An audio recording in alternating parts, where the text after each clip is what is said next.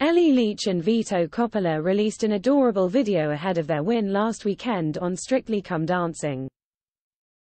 They were seen cuddling backstage, causing further speculation about their relationship.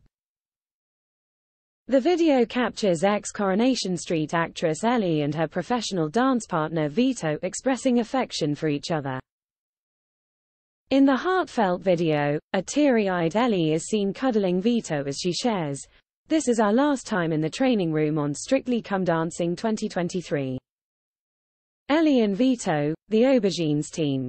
From the beginning to now, I have had the most incredible journey with the most incredible partner and I feel very, very grateful."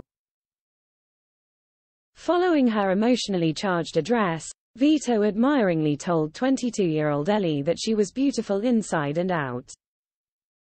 He added, "I'm so proud of the woman you are, of the beautiful person you are inside and outside. You cannot imagine how proud you made me and all the people who love you, and I hope you are proud of yourself." Vito shared a video with the caption, "A week ago, today, we got emotional after our last rehearsal. And we are more than happy to share this special moment with you all, beautiful people. There are no words to describe all the feelings and the emotions. It's just this.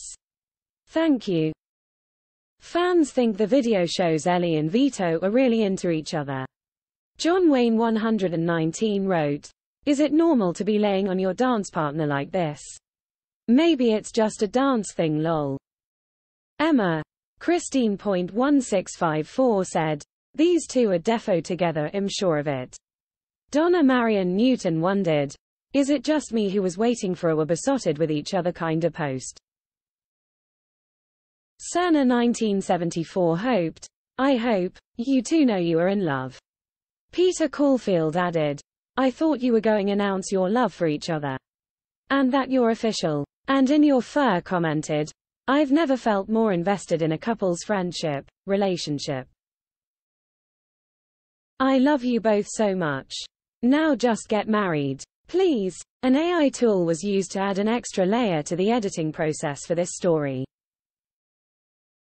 You can report any errors to web homepage at mirror.co.uk.